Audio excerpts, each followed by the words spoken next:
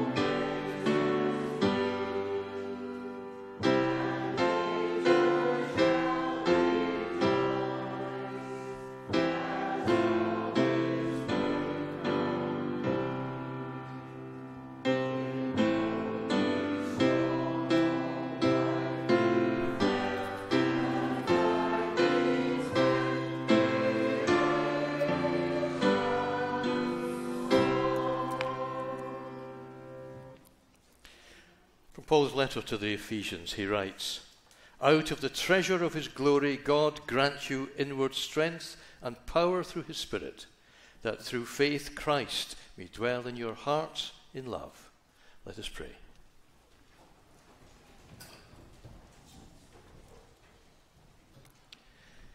Almighty God, we give thanks for the beauty of this new day, a new day in which we gather to offer you our worship and our praise.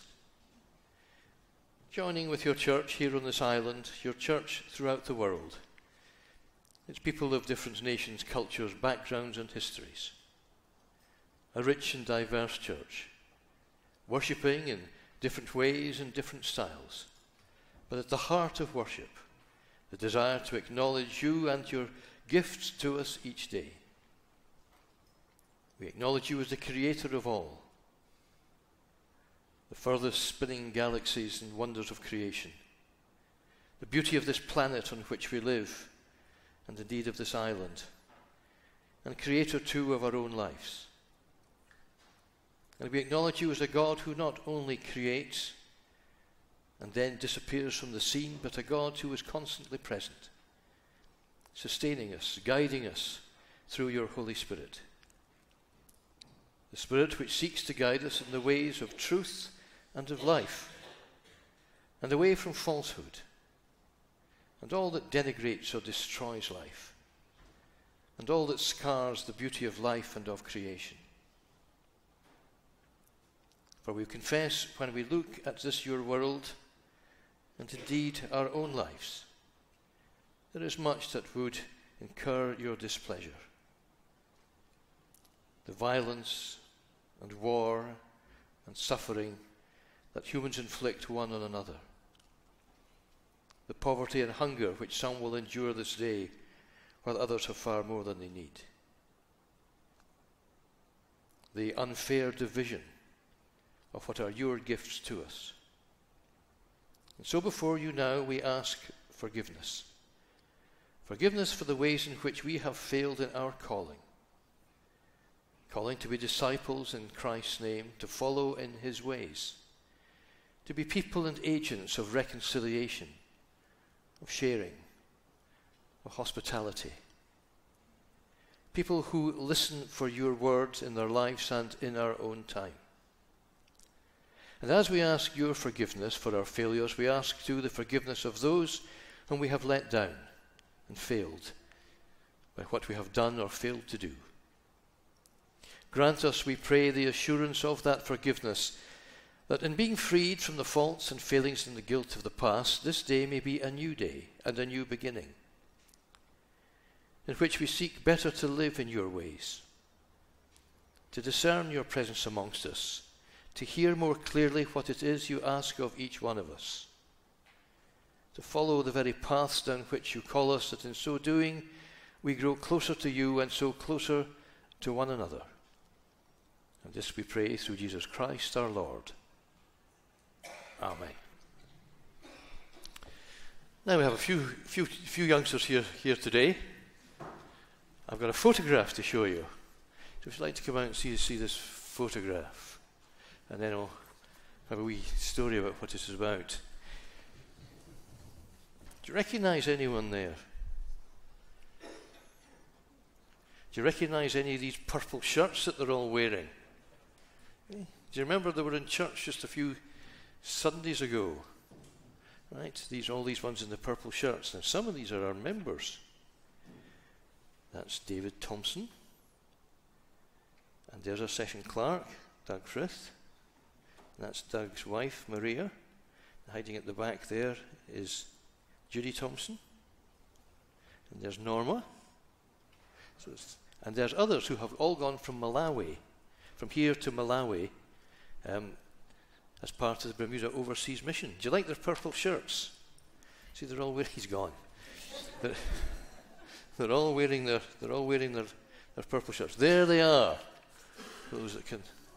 Right, there they are with some of their Malawian hosts. There you go. And they're out there working with Habitat for Humanity, helping to build houses for some of the people that you see there in the front there. They arrived last Sunday after travelling for, I think it was over 48 hours. Right, and they just set to it right away into the hotel. Luxury accommodation, cold showers, that's if there was water. Right? Some of them have been a little bit unwell, but by and large they're doing. So they've been there a week. Do you think they've managed to finish a house yet? Did you build a house in a week? No. What do you think? Do you think they've built a house in a week? No. They've built 3. Right. So if any of you are planning extensions or right, or building a new home or whatever, these are the people to get in touch with when they come back. It might not be to your design or to your plan, but they're fairly simple houses, right? They're built with what they call cinder blocks. And apparently, they can only build the foundations and the walls. They're not allowed to put the roofs on. The local builders are doing that. But in 1 week, they've built 3. And they've been to a hospital to visit the people there that we have links with. And all together, I think they're having a great time. Do they look happy? I think they do. And you know, despite these simple houses they're building, and they are very simple because of the people who are houses there will be hardly have houses at all at the moment. So these are going to be nice houses for them, but they're very basic, they're very simple. They're not the kind of houses we live in, and that's why they can build them in 3 days. And they'll be building more this week. And I think they're getting such a warm welcome from the people there in Malawi. And just one aside, they've been in church earlier today. They've been in church in Malawi, and most of you will be aware that here in this church we'll be running a recent stewardship campaign and a pledge process. And Doug Frith, our session clerk, sent me a photograph this morning, and it's a photograph of a big board that has all the names of the church members and what they have given each month. What do you think? Yeah, I get this impression, maybe not. But yes, that's what they had. You know, 30,000 one person gave, you know. Mind you, that was kwachas. Right, so that's about £40 a month. Right, £40 a month. And some were giving 1,000 kwachas, just over a pound a month. That gives you an idea of how little they have, because they are generous people. So anyway, there's the bomb volunteers in their purple shirts. I'm sure they'll have stories for you when they get back. They're doing it out of love, and we're going to sing now favourite children's one, well, maybe a favourite with the grown-ups as well. 564, Jesus Loves Me.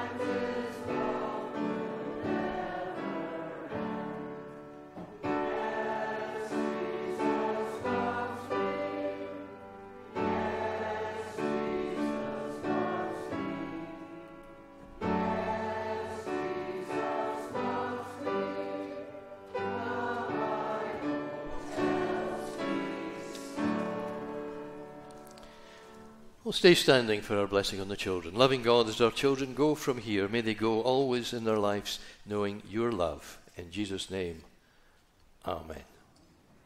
You're off, Levi. You can go now.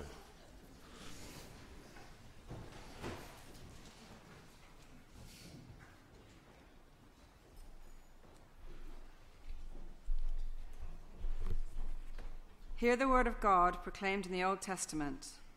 The first reading is from the book of Amos, chapter 8, from verses 1 to 12.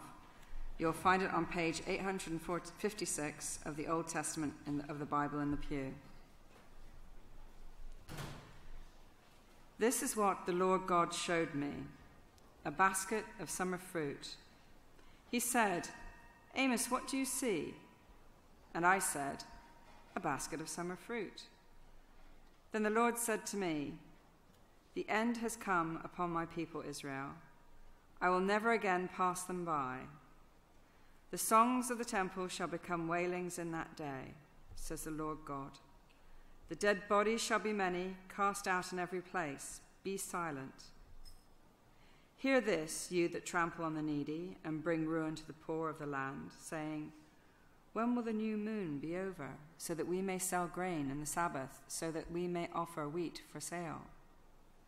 We will make the ephah small and the shekel great, and practice deceit with false balances, buying the poor for silver and the needy for a pair of sandals, and selling the sweepings of the wheat. The Lord has sworn by the pride of Jacob, surely I will never forget any of their deeds. Shall not the land tremble on this account, and everyone mourn who lives in it? And all of it rise like the Nile, and be tossed about and sink again like the Nile of Egypt. On that day, says the Lord God, I will make the sun go down at noon and darken the earth in broad daylight. I will turn your feasts into mourning and all your songs into lamentation. I will bring sackcloth on all loins and baldness on every head. I will make it like the morning for an only son, and the end of it like a bitter day. The time is surely coming, says the Lord God, when I will send a famine on the land, not a famine of bread or thirst for water, but of hearing the words of the Lord. They shall wander from sea to sea and from north to east. They shall run to and fro, seeking the word of the Lord, but they shall not find it.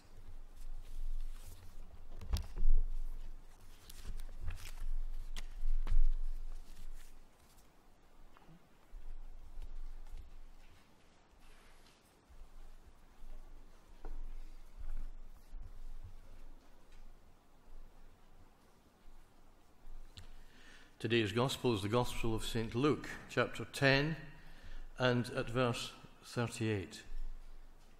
It's a continuation of the journey of Jesus and his disciples as they make their way from Galilee to Jerusalem, and having passed through Samaria. Page 72 in your New Testaments. Now as they went on their way, he entered a certain village, where a woman named Martha welcomed him into her home. She had a sister named Mary, who sat at the Lord's feet and listened to what he was saying. But Martha was distracted by her many tasks. So she came to him and asked, Lord, do you not care that my sister has left me to do all the work by myself? Tell her then to help me. But the Lord answered her, Martha, Martha, you are worried and distracted by many things. There is need of only one thing. Mary has chosen the better part, which will not be taken away from her. May God bless to us the reading of his holy word, and to his name be the praise and the glory. Amen.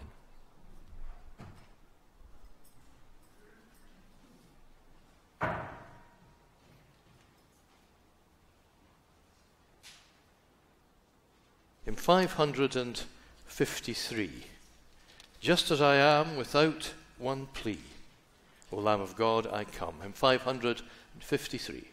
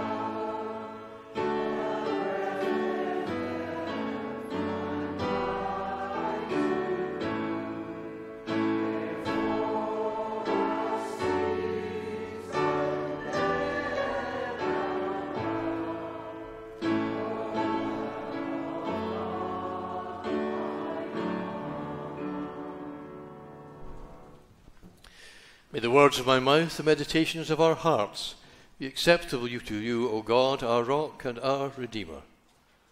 Amen.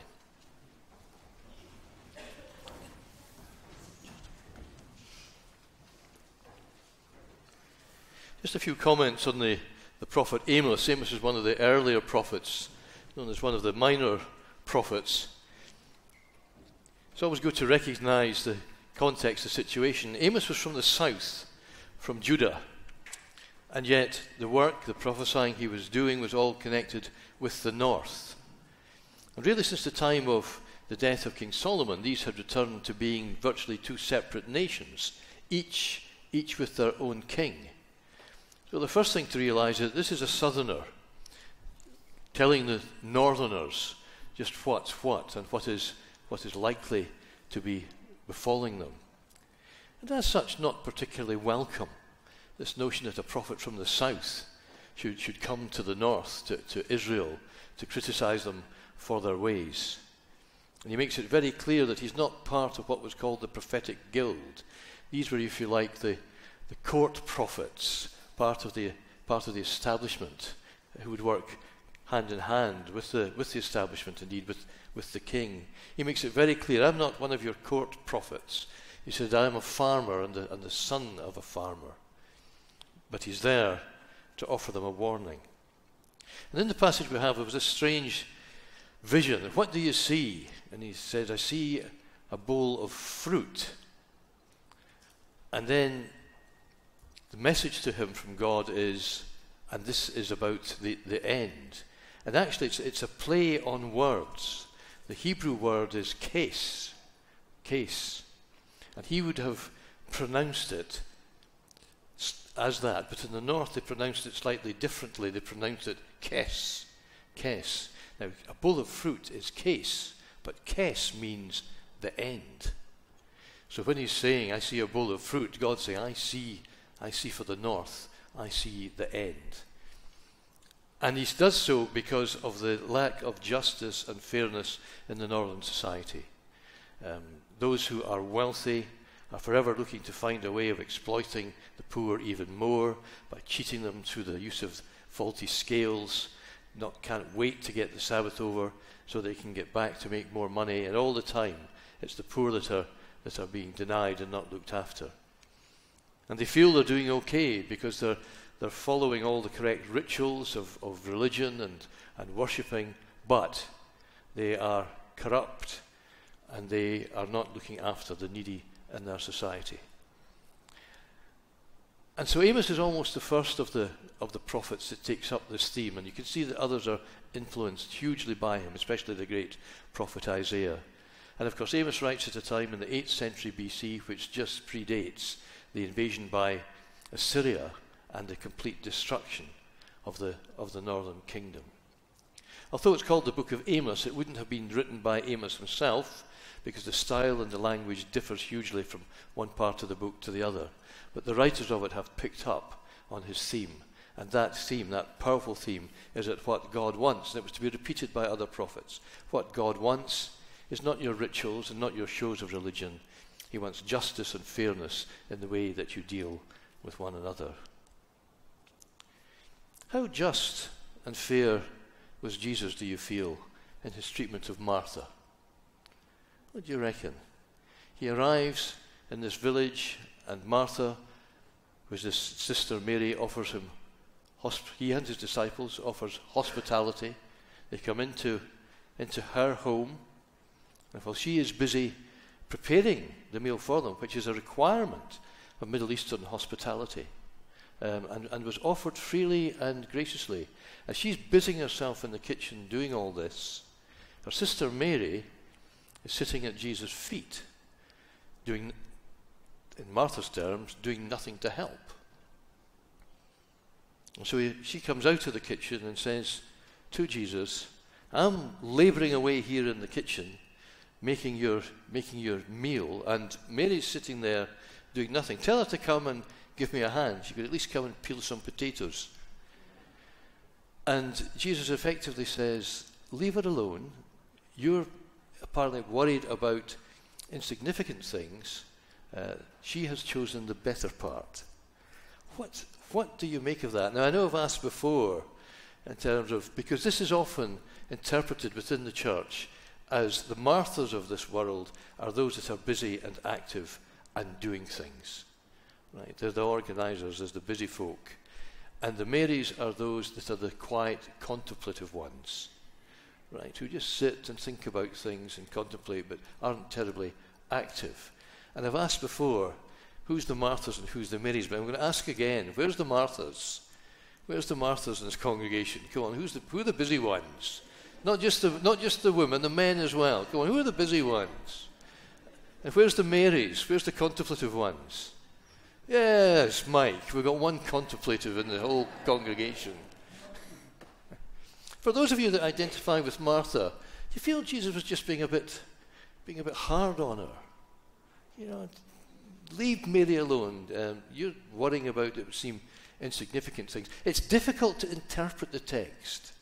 Is it that she's preparing a meal and he's saying, look, one's enough, you know, just one course is enough. You don't need to be too busy. Just something simple for us all to eat. You don't need to go over the top here. You're worrying too much. You know, is it about that? And so just leave Mary alone, or is it something different? I think it's about something different.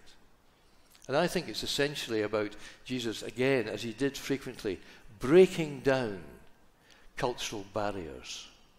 Breaking down cultural barriers.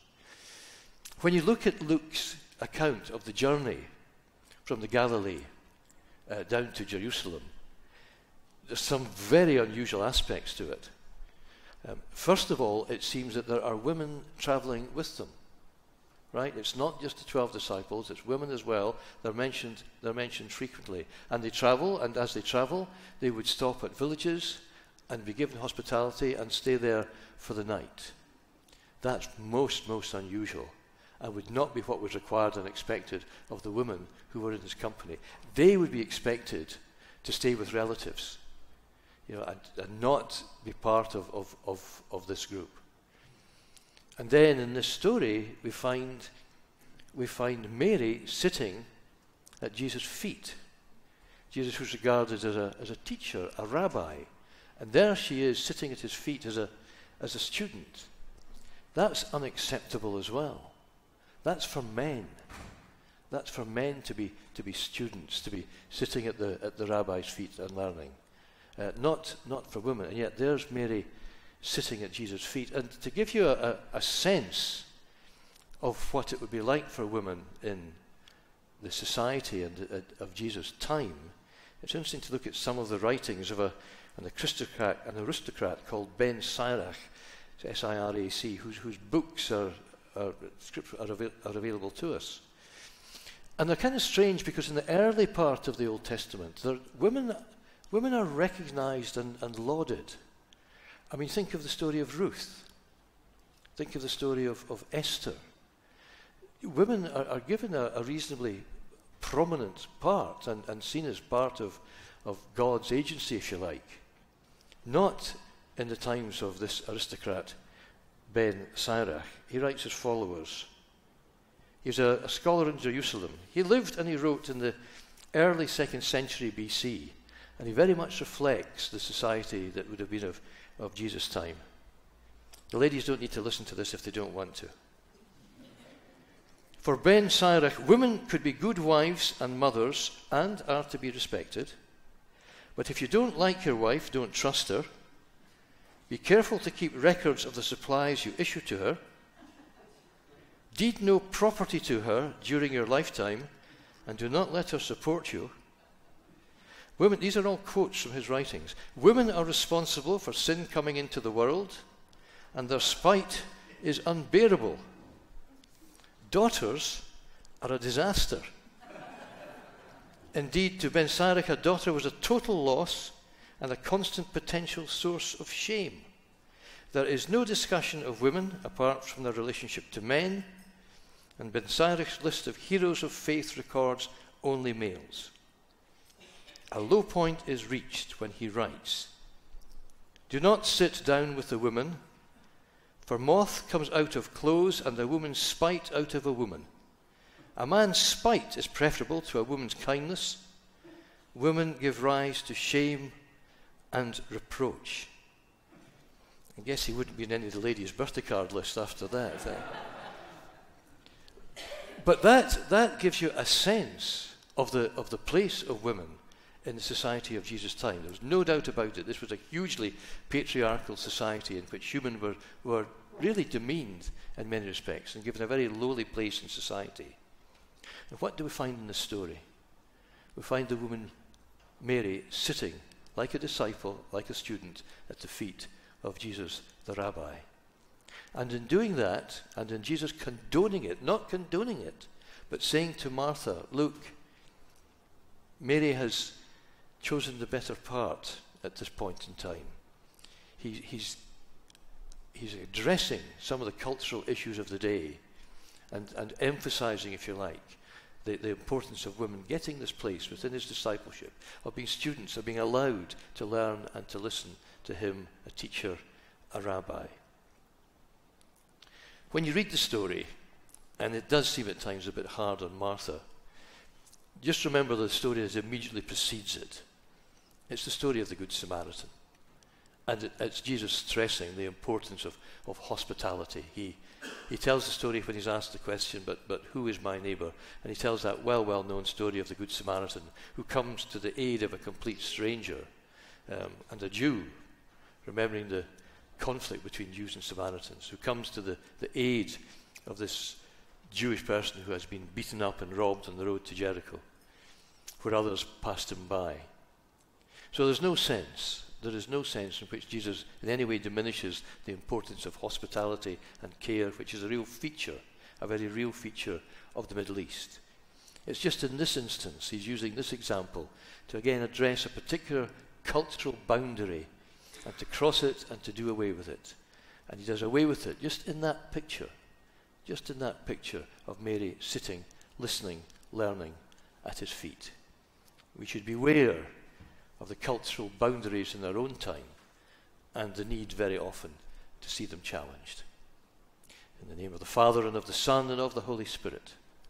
Amen.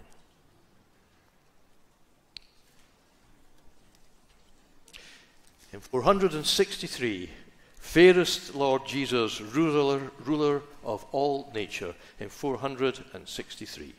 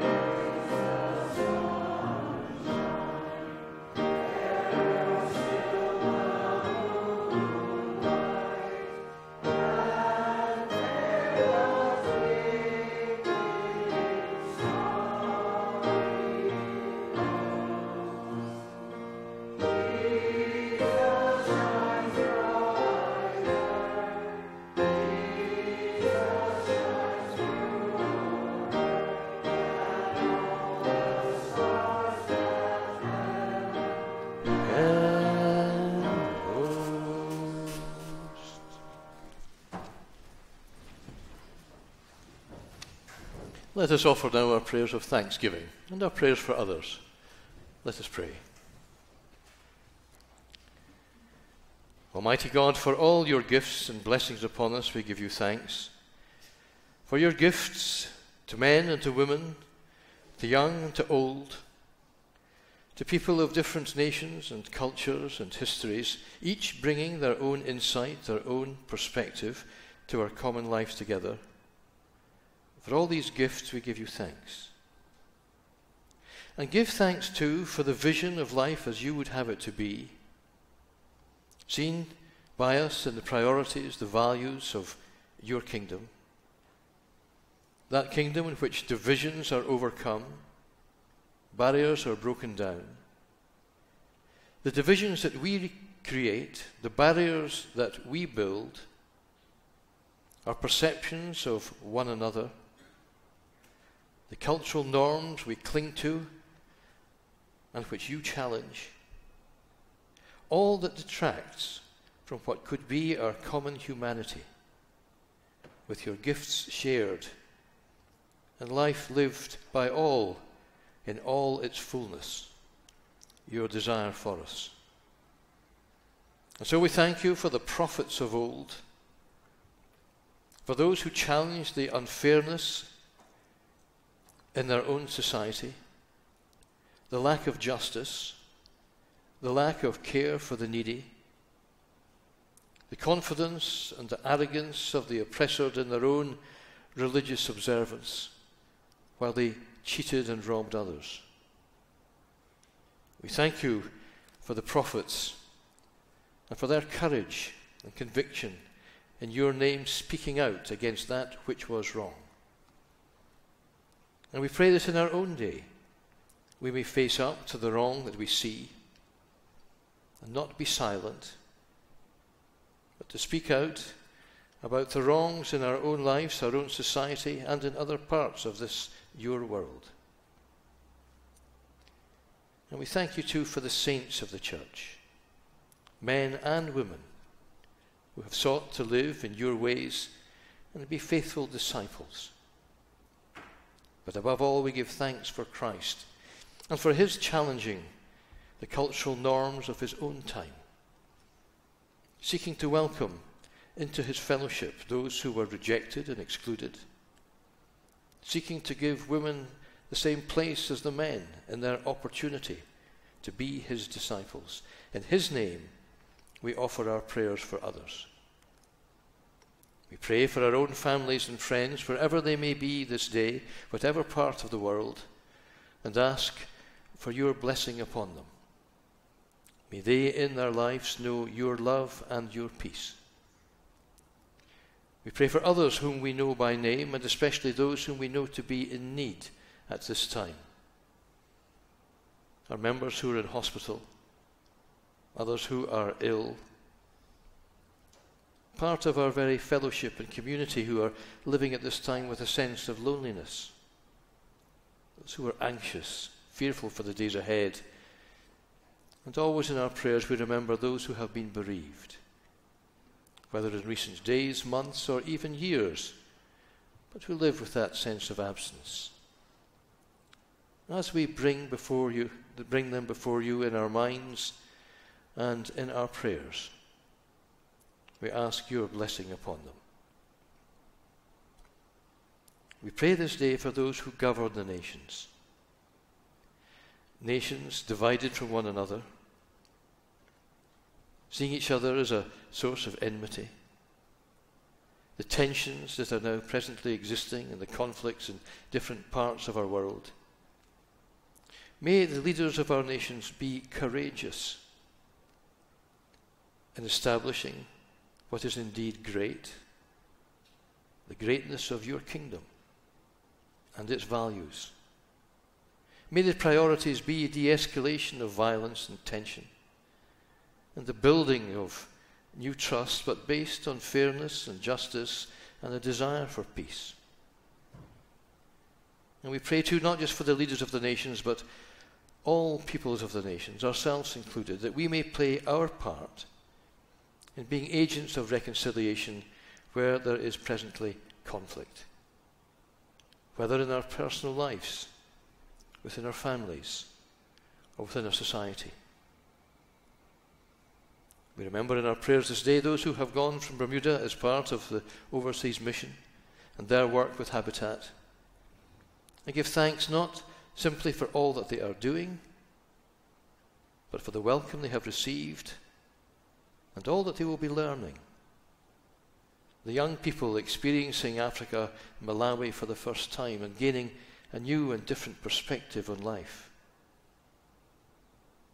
We pray for your church, for the life of this congregation, for your church throughout the world, for a greater faithfulness to your ways, a greater trust in their calling, a greater obedience to that which is asked of them. And we remember those no longer with us, but whose love we were privileged to know and to receive, and pray that we may never think them far from us. For as we are in communion with you, so we are in communion with them. For this we give thanks, through Jesus Christ our Lord. Amen. We continue our worship with the giving of our offering.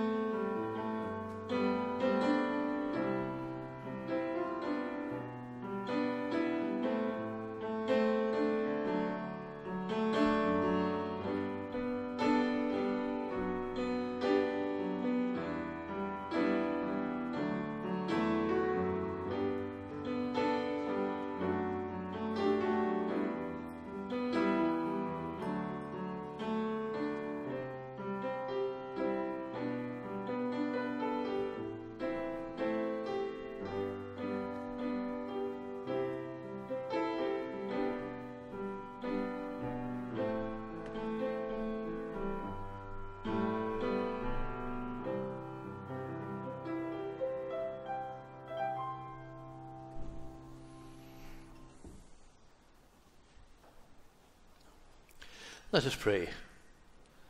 Almighty God, in your name we dedicate this, our offering, and all our offerings of time, of skills, talents, and money, praying that they may be symbols of our commitment to live in your ways and to work for the signs and for the growth of your kingdom. Through Jesus Christ our Lord, in whose name we pray together now and say, Our Father, who art in heaven, hallowed be thy name. Thy kingdom come, thy will be done on earth as it is in heaven. Give us this day our daily bread, and forgive us our trespasses, as we forgive those who trespass against us. And lead us not into temptation, but deliver us from evil. For thine is the kingdom, the power and the glory, for ever and ever. Amen.